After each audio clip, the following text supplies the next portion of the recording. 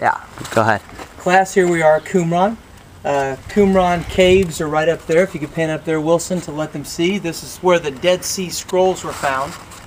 Some believe John the Baptist was a member of the community here at Qumran. Now, what we have here is a mikvah. This is a ritual washing bath for those here at Qumran to purify themselves. It's a very large mikvah. John the Baptist may indeed have been here.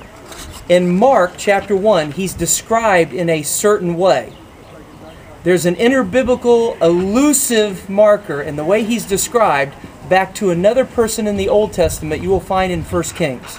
Your assignment is to figure out who that person is and what's the significance of describing John the Baptist like that. We'll see you after a bit.